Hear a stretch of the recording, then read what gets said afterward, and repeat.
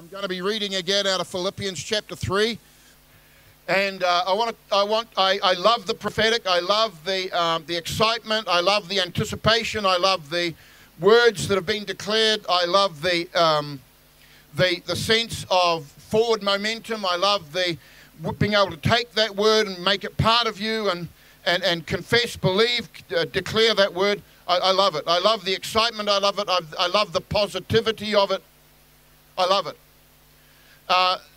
Being a father, being a natural father, but also being a father in the family of God and looked upon more as a father in the spirit in that sense. And you things change for you. It's like the more that thing comes upon you or that heart rises in you, it's almost like things change. Things change from being concerned about this and maybe about my life, my ministry, my whatever, or just the things around me. You start to take on quite a different perspective of the church, of the family of God, of those you influence, and the bigger picture comes into view more and more. And I know I'm getting a sense of what Paul meant when he's saying to one of the churches, I'm going to labor until Christ is fully formed in you. His desire was that Christ would be fully formed in the people that he had given his life to build up and strengthen and to establish in the gospel. And so what I'm going to share today is there's nothing fluffy in it. And I say that with all due respect. Some of it may be a bit challenging for some. Some of it may be, what I've got to share today, the title of my message is Building Spiritual Backbone. It's really important that we build spiritual backbone. The 5-minute wonder person is the person who receives the message with joy and gladness and they're excited for a while, but as soon as a bit of heat comes, as soon as a bit of pressure becomes, because there's no root, there's no spine, there's no digging down, there's nothing establishing them, as soon as that happens, they wither up and they die. I don't want any of you, when you experience a bit of heat, to wither up and fail or to wither up and die. I don't want any of the younger believers who have come into the kingdom this year just because a bit of heat comes your way, a bit of persecution comes your way, a bit of rejection comes your way from a family member or a friend or some other gang member or whatever it was, this gang, whatever, some other gang member, whatever. I don't want that to put you up. I want you to develop spiritual backbone. Those of you who have been in the Lord for some time but may not have dug down to the point where you're willing to say, regardless of what comes, regardless of what challenges, regardless of what difficulties, I am going to stand.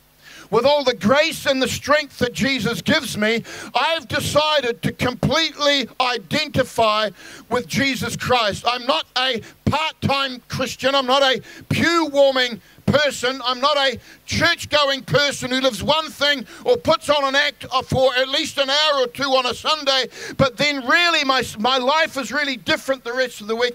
I don't want you to live like that, and I don't want to live like that myself. I want to be somebody who's fully identified with Christ in this world. I want to be a person who's fully identified with him. Now that has all sorts of repercussions, but the repercussions are part of the deal. We talked about last week about the sufferings of Christ, and it's my view, and I believe I have a biblical case for this, that the sufferings of Christ are not sickness, disease, and demonization. The sufferings of Christ is not depression in that sense. It's not a hopelessness. That's not the sufferings of Christ. But the Bible talks about the sufferings of Christ. And there's an allergicness to this message, if you like. There's an allergic reaction that goes on in some quarters whenever you mention the issue of suffering. And dare you mention the issue of martyrdom. like this allergic reaction goes on because people have taken beautiful songs like "You are good, you are good, you're good," which is absolutely true, but then they've taken the humanistic idea of what goodness looks like and tried to superimpose that on the character and the image and the goodness of God. And it's got actually little to do with a humanistic idea of goodness. It's got everything to do with the absolute holiness and purity and integrity of God, which is manifested in the love of God toward us in Jesus Christ. And that's not a weak, whimpering, allergic to disappointment kind of deal, which is so often the case in humanity right now, where too many of us have an entitlement attitude and we can't handle disappointment. We can't handle not getting our way.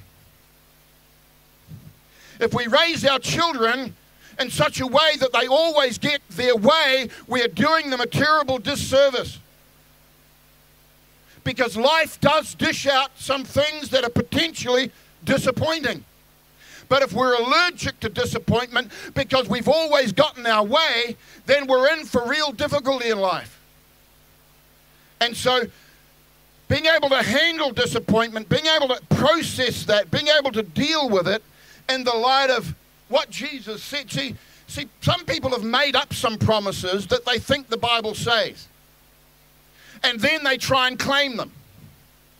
And then if God doesn't come through on that made up or misunderstood promise, then they get ticked off with God. But the bottom line is they're getting ticked off with God on a promise he never made.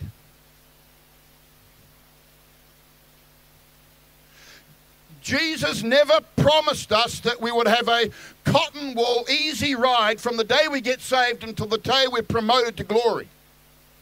If you think that, my friend, you've taken up an idea which has never been presented in the gospel.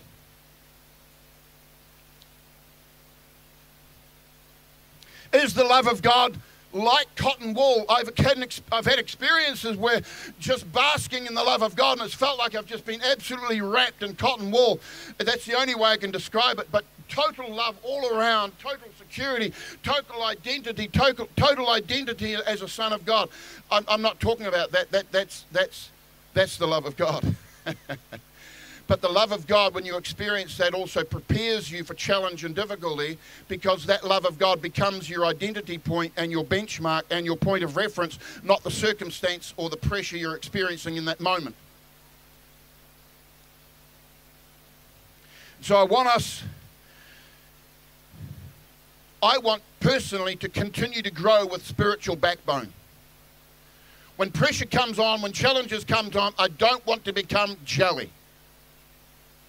I don't want to become some bombed out, ineffective, unable to stand up, unable to make decisions, unable to move on in life jelly because of some pressure. Spiritual backbone, spiritual spine. Spiritual backbone enables us to carry load, carry the weight of God's responsibilities for us. It enables us to carry leadership pressure. It enables us to carry times of persecution and resistance. Enables us, and we're able to stand in it. We're able to carry the load, and we're able to go the distance, and we're able to see the fruitfulness and get the reward. Because I'm talking about spiritual backbone.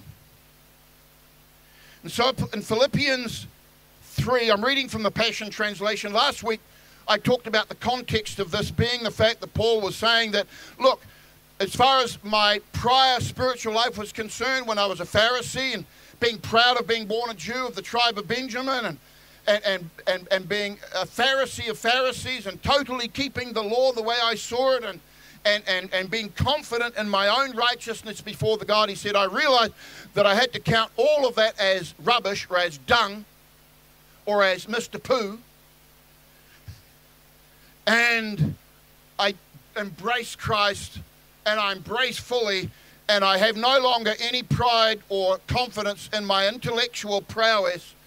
I have my confidence in the shed blood of Christ and the fact that he is the Son of God, he is the anointed one, and that's where my righteousness comes from. It comes from my faith in him. And that's what Paul is talking, that's the context here. But there's also context that can apply for us, principles that can apply for us. Verse 9 says this, My passion is to be consumed with him and not clinging to my own righteousness, based in keeping the written law. My righteousness will be his, based on the faithfulness of Jesus Christ, the very righteousness that comes from God. Verse 10, and I continually long to know the wonders of Jesus more fully and to experience the overflowing power of his resurrection working in me. And if that was the full stop to that whole sentence and he changed subjects, that would be much easier to preach in an environment that doesn't like anything a little bit negative.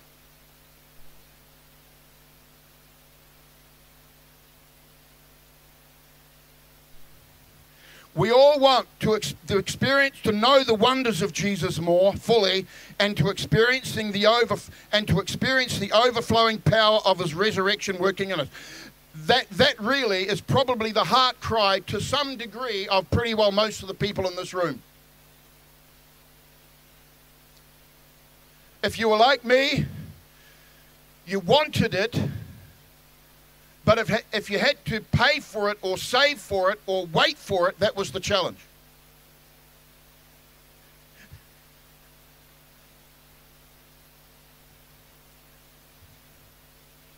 Some of us don't study the scriptures too much because it takes too long to find the treasures. That's what we've thought. And we think we want it all now. I just want it all now. I want the download. I want the knowledge. I want the encounter. I want the experience. I want it now. I said to my pastor, look, do some study. I'll do the studies. You mark them for me. He said, where's men of God aren't made overnight. He could tell I was just impatient to get the knowledge of God and to understand God, understand the gospel and understand. He said, where's men of God aren't made overnight. It was a tremendous piece of advice. And I continually long to know the wonders of Jesus more fully and to experience the overflowing power of his resurrection working in me. I will be one with him in his sufferings, and I will be one with him in his death. Only then will I be able to experience complete oneness with him and his resurrection from the realm of death. That's the resurrection on the last day. And people have debated this issue of, well, okay, to come into the knowledge of the resurrection and the deeper knowledge of who Jesus is and what he's done, that means somehow I have to identify with him in his sufferings. But I thought Jesus suffered. There's no more suffering in heaven, because after all, there's no suffering in heaven. At least that's what we're sometimes told. But here we have Paul talking about the sufferings of Jesus as though somehow they're continuing. Is that a contradiction? What's this about? Is Jesus still suffering, or is he beyond suffering, beyond the reach of suffering, and he's sitting there and just people on earth are suffering? What's this about? What do you mean the sufferings of Jesus? What is that? Well, let's just let the Bible talk about it. How many remember the wonderful story of Saul being on the road to a city called Damascus with a letter of authority to take possession or take into custody the followers of the way, or the followers of Jesus, and to take them back to Jerusalem and have them tried, thrown in prison, and possibly killed? How many people remember the story of Saul, this zealous man that loved God and would absolutely believed he was doing the will of God, and he's on the way suddenly, this great flashing light all around him. He falls to the ground, and then this voice speaks out of heaven to him. Now we'll go to the reference. It's in Acts chapter 9. Reads quite well in the Passion. Acts chapter 9, verse 1. During those days, Saul, full of angry threats and rage, wanted to murder the disciples of the Lord Jesus. That's putting it plain, isn't it? So we went and asked the high priest and requested a letter of authorization that he could take to the Jewish leaders in Damascus, requesting their cooperation in finding and arresting any who were followers of the way or followers of Jesus. Saul wanted to capture all the believers he found, both men and women, and drag them as prisoners back to Jerusalem. So he obtained the authorization and left for Damascus. He was very serious about this. Just outside the city, a brilliant light flashing from heaven suddenly exploded all around him. Falling to the ground, he heard a booming voice say to him, "Saul, Saul, why are you persecuting me?" The men accompanying Saul were stunned and speechless, for they heard a heavenly voice but could see no one.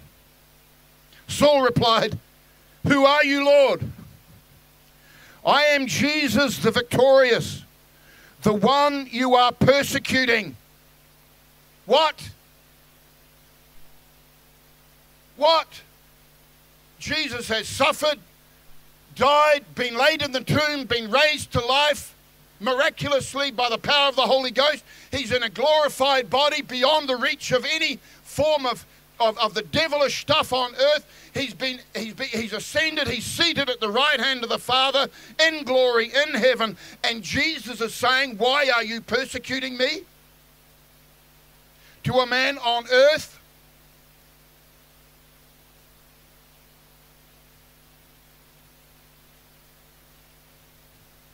Jesus so totally identifies with his body of believers on earth. We are so one. In fact, the word says we are one spirit with him. He so totally identifies with us. He so absolutely identifies and lives within us. When his body is being persecuted on earth, he is being persecuted. Jesus not only takes it personally, he feels it personally, because it's his own body, it's his own people, it's his own beloved, it's his own bride, it's his own brothers and sisters who are being persecuted on the earth because they put their trust in him. Jesus is being persecuted. Wow.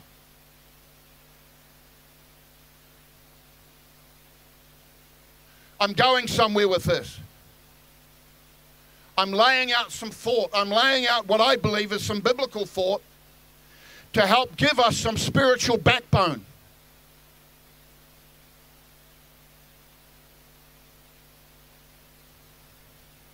In Matthew 25, there's this interesting statement.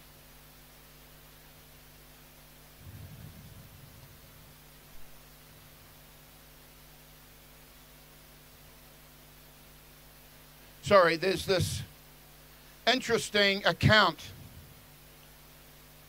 of a judgment that's going to happen sometime after the Lord returns. Matthew chapter 25, verse 31. When the Son of Man appears, this is Jesus speaking, when the Son of Man appears. Who's the Son of Man? Jesus. It's one of his titles, one of his names. When he appears in his majestic glory with all his angels by his side, he will take his seat on his throne of splendor. And all the nations will be gathered together before him. And like a shepherd who separates the sheep from the goats, he will separate all the people. The sheep he will put to his right side, and the goats to his left side. If you were a Hebrew, the left and right issue is very significant. The right is the side of blessing, it's the side of power, it's the side of provision. The left hand is the side of cursing, it's the side of rejection, it's so on and so forth. The right hand, he put the sheep on his right hand. Jesus is seated on the right hand of the Father. So there's going to be a judgment of all of the nations. Don't let anybody tell you that there's not going to be a judgment. Don't let anybody tell you that God doesn't do that anymore. There is a great judgment coming on the earth after Jesus returns. He's coming back as the judge of the nation. He will have a rod of iron in his hand. The time for judgment is not yet, but there is a great judgment coming, my friends. I want you to have some spiritual backbone. I don't want you to get sucked into the religious humanism that is rising among too many in the earth right now. I want you to stay with the gospel that was originally delivered by Jesus, the King of Kings and the Lord of Lords. I don't want you to get sucked into some humanistic thing which tries to make God out to be this fluffy Father Christmas deal who's just everybody's going to get in. It doesn't matter. If people have a relationship with God, that's going to be good, but everybody will get in.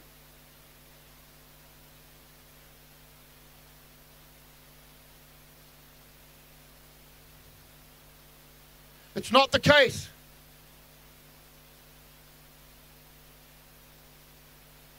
Jesus said, I am the way, the truth, and the life. Some of the philosophers are trying to tell you that all roads lead to God. It doesn't matter which way you choose. That's just an expression of confusion. Jesus wasn't confused. He's the truth made flesh. He dwelt among us. Grace and mercy, grace and truth came through Jesus Christ. He is the truth. He proved it by rising from the dead.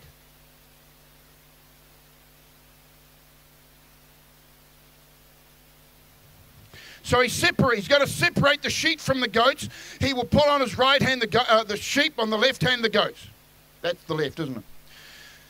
Then the king will turn, then he changed it from the Son of Man to the king.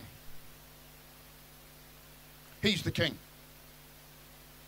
This incredibly loving king who has spread out his arms and died for us and given us the greatest expression, the greatest point of understanding of the love of God that could ever possibly known. I want to tell you, my friends, now is the time to be responding to the love of God which has been so lavishly poured out for us, and to embrace him and come to him without resistance and completely yield our lives to him and embrace him so we become part of his family, so we're on that right side. But there is going to be a company on the left side,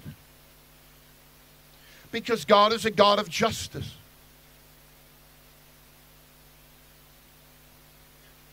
If you receive Christ, the judgment on sin has already taken place. He is our Passover. You are no longer an object of wrath. But if you reject Christ, then you have to stand somehow on your own merit. You have to stand somehow on your own sense of righteousness and being okay with God, to stand any sense of chance in your own conscience. But I want to tell you, my friends, that is the place of the left. I'm not talking about politically. I'm talking about in this what Jesus is talking about. That's the place of the left. That's where we're reliant on ourselves. I want to tell you, don't be reliant on yourself. Give yourself to Christ. Invite Christ into your life. He is the way, the truth, and the life. He shed his blood for you. Buddha didn't shed his blood. Muhammad didn't shed his blood. Zen didn't shed his blood. Confucius didn't shed his blood. None of them shed their blood. They all died seeking God. But I want to tell you, my friends, Jesus shed his blood. And he shed his blood as the spotless lamb who takes away the sin of the world. And he wants to take away your sin so that you stand on that right hand.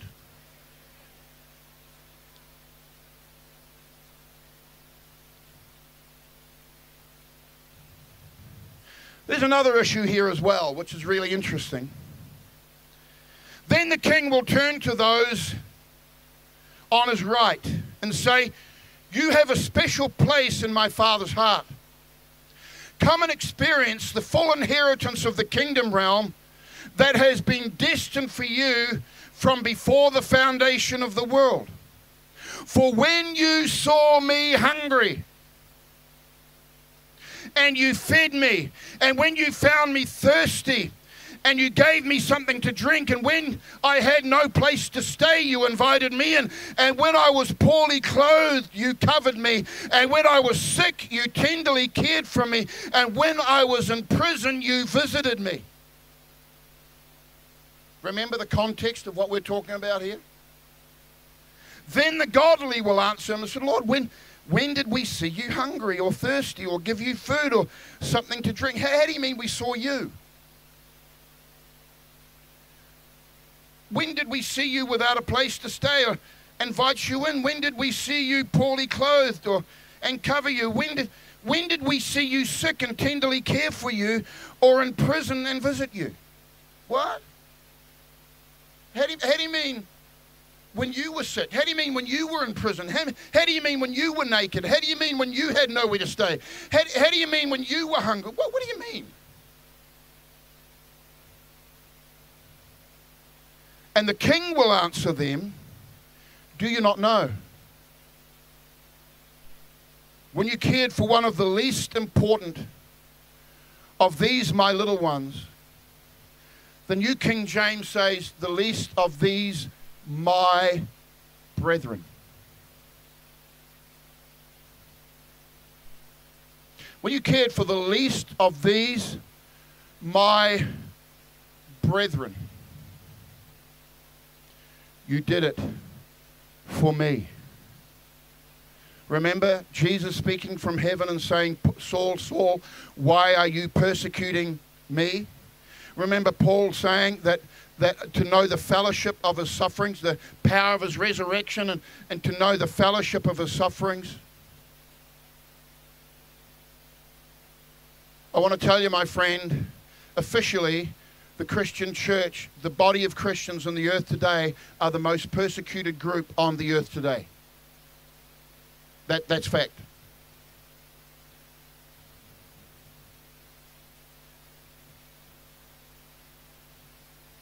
But God is so powerful, and God protects. Of course God protects. Every one of those believers whose spirit is who's persecuted, their spirit is completely safe in the hands of the Lord. They may be able to kill their body, but they cannot kill their spirit, and they cannot take their eternal life away from them. I want us to have some spiritual backbone. I want us to have some guts. I want us to have some determination for 2018. I don't want us to be wimps. I don't want us to be consumed with first world problems. My car's got a rattle. My truck gets a rattle sometimes. It annoys me. Like, the seat's this, and then next day it hasn't. I don't know what that's about, but it's not a biggie. Janet's car's got a rattle. I rode around in the back of that car one day while Janet was driving around the back roads trying to find where that rattle was. I was in the boot. Don't tell the local constable. I was in the boot. Janet was driving sensibly. I was in the boot trying to find this rattle. Didn't find it. I don't like rattles in cars. You hear what I'm saying? But it's not a biggie. It's not a biggie. I come back to feeling very grateful that I've got a vehicle to drive around in. And you can throw stuff in the back. And if you can't get around and the road's too narrow, you just drive over the curb. I often say to the Janet, that's why I've got a four-wheel drive.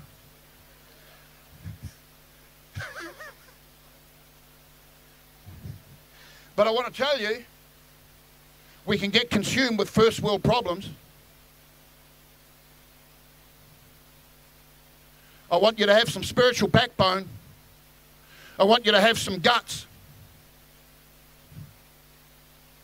I don't want you to fall over when you have a bit of persecution, when you have a bit of trouble. When a bit of trouble comes your way, I want to tell you, my friends, God is God in the trouble. He's God in the victory, and He's God in the trouble. And the reason sometimes we have trouble is that we can learn how to be a victor, so that the next time trouble comes our way, we know from past experience that God got us through that one, so we approach this one with greater confidence. But we can also encourage other people that, hey, that problem that's coming your way, it doesn't have to be the end. Hey, look, God has been faithful. God has been good. God is this. God is that. And we can face this challenge, and we can go through, or we can go over. We're not going to fall over and lie down on the ground with our legs in the air because the problems come our way. Yeah.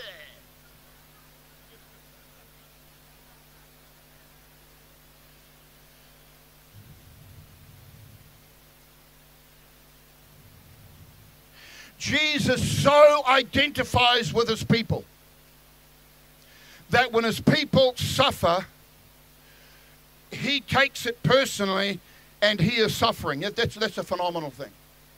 But here's the issue. This whole judgment that's talked about here is the whole basis of it, and the end results for these people, the goat group and the sheep group, is entirely dependent on how they responded to somebody that was one of Jesus' brethren. Wow.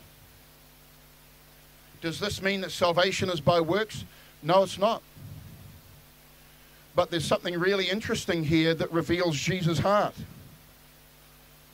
Do you know that in the Western world, we've got the potential to become so individualistic and so individualized in terms of my breakthrough, my ministry, my anointing, my this, my promise, my prophecy, my future, my salary, my house, my investments, my retirement fund, whatever and we're pressing into God for his principles and his keys to have this great, successful, prosperous life. But I want to tell you, my friends, we can become so focused on that some poor person next to us who's really struggling can get completely ignored.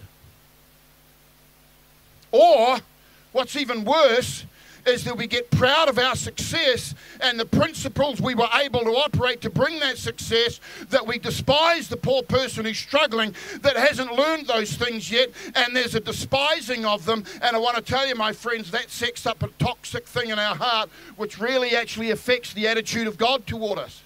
Whoa!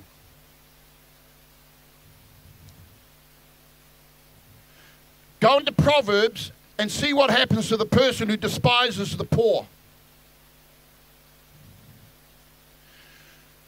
My heart for us this year is that one of the things we're going to be doing is looking for the opportunities we can have to minister into situations where the family of God are in persecuted situations. Some doorways have opened up, possibly into Pakistan, to be able to minister to the leaders and minister into situations there where some of those leaders, whatever they do at the risk of their lives. You hear what I'm saying? There's some are going to be going into India, some are going into Indonesia, where similar situations can happen where you do things at the risk. And are we going to recoil? Are we going to pull back and just keep ourselves safe and just look after our life? Or are we going to invest our lives into ministering to the one who was put in prison for their faith, or the one whose goods were confiscated because of their faith, or their house was confiscated because of their faith, or because they were rejected and cast out of their family because of their faith? Are we going to go after and minister into those people and actually minister to Jesus? Whoa, come on now. Are we going to have an internal focus and be just blessing the city, which I'm all into in the sense of blessing the city? Or are we going to be looking for situations where we can really effectively minister into situations beyond us, into persecuted church situations, and really make a difference? And really show the love of God into situations that might be risky places for us to go. I want us to have some spiritual backbone. I don't want us to be consumed with first world problems.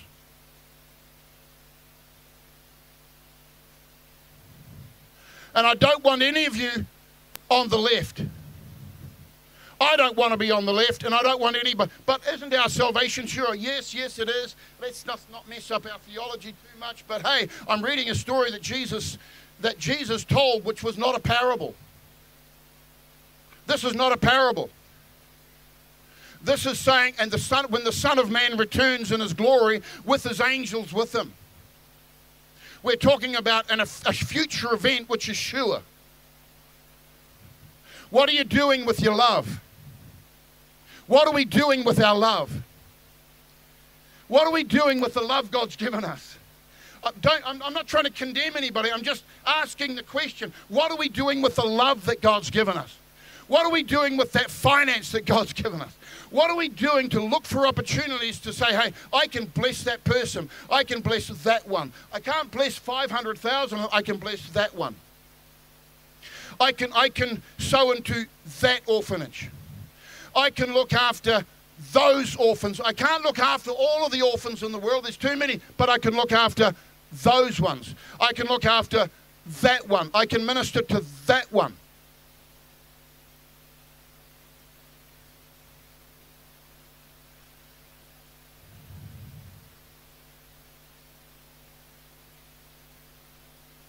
Otherwise, prosperity doesn't have a context.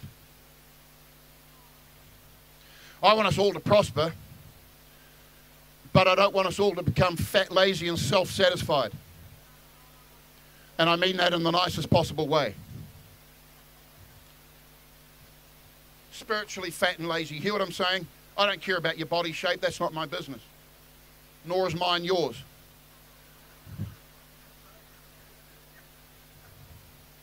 But your spiritual body shape is my business. And my spiritual body shape is my business.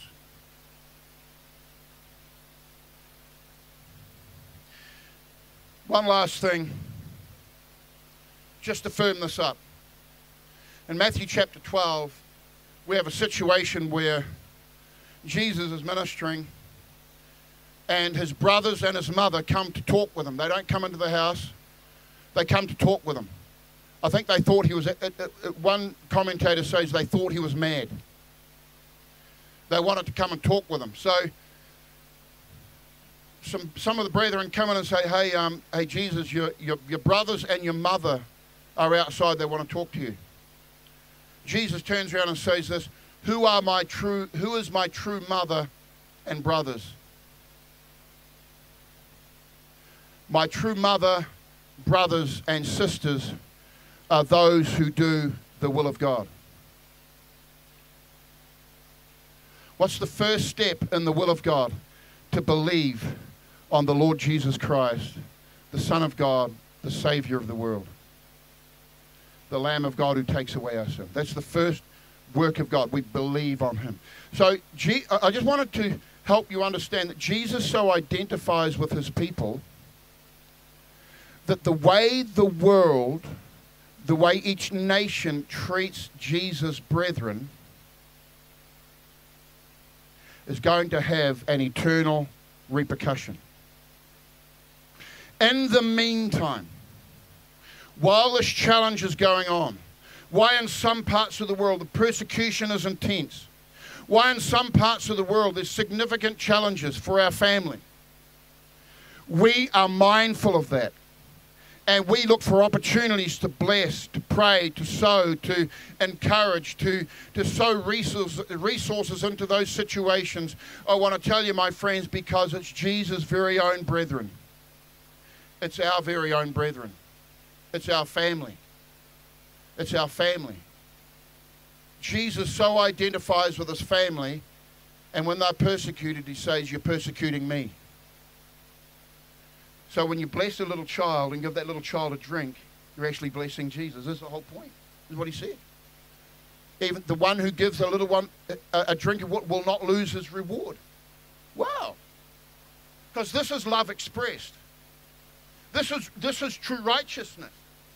Righteousness is not just our position with God, having received the righteousness by faith of Christ's own righteousness. Righteousness is really the actual flow of life and the flow of godly goodness that comes out of our heart, out of our life, and flows into the nations. That's the expression of our righteousness.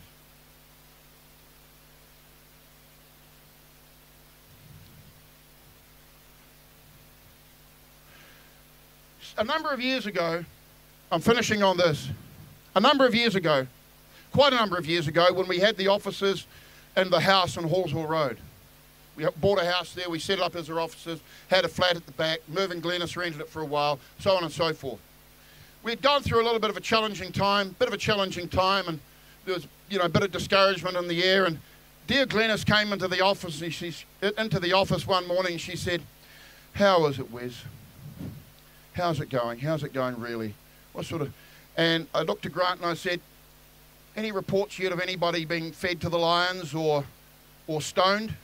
Grant said, no, none at all, none today. I looked at Glenn, I said, it's a great day then.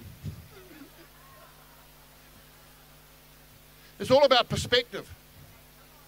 We have our little first world problems, but nobody's been fed to lions today. Nobody's been hung on a cross and crucified for being a follower of Jesus today. Nobody's been, you hear what I'm saying? It's about perspective. And your perspective often will determine the strength of your spine, of your spiritual spine. Because we're men and women of God. At all age level, right from being in the Lord for 50, 60, 70 years, right through to being in the Lord for a week. But I want to tell you, my friends, those of us who have been in the Lord for a while, we can develop such a level of strength in our spine, we become like a tree in the house of the Lord. We become like a tree planted by the living water. We become like that great plant that grows up in such a way, and our spread is so big that all sorts of little birds can come and nest in us and find peace and shelter. We can become that tree. We can become that strength. We can become that place of shelter because we've developed some spiritual spine, some spiritual strength. Jesus identifies with his family when they're being persecuted. So don't take it as an unusual thing. It is actually par for the course. But if we recoil from it, we won't really get to experience the fullness of the power of the resurrection. Because sometimes, my friend, in the challenge of difficulty, that's when the power of the resurrection is experienced the most. So let's not be gutless. Let's not be wimps. Let's not faint from the battle. Let's not pull back from the front line. Let's not be soldiers who leave our posts. Let's be people who are committed to the cause, who are committed to the battle, who are committed to walk with Christ. We're committed to him, and we're committed to the whole family. Let's all stand. We're committed to the whole family. So we're going to be increasing our care of some vulnerable people this year. We're going to be increasing our care of people who have no other resources coming their way, but we can help them. Some of them will be in Pakistan. Some of them will be in Indonesia. Some of them will be in Africa. Some of them will be in New Zealand. Some of them will be somewhere else.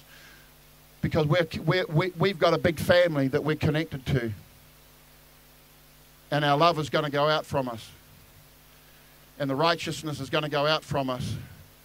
And there's going to be a great harvest from it. Amen. It's going to be awesome. What a great year we're in for. In the power and the presence of God. Father, I want to thank you for these amazing people, every one of them.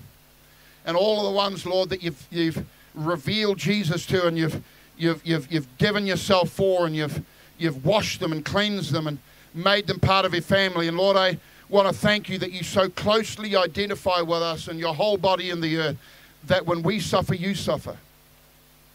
And yet you give us the strength and the ability.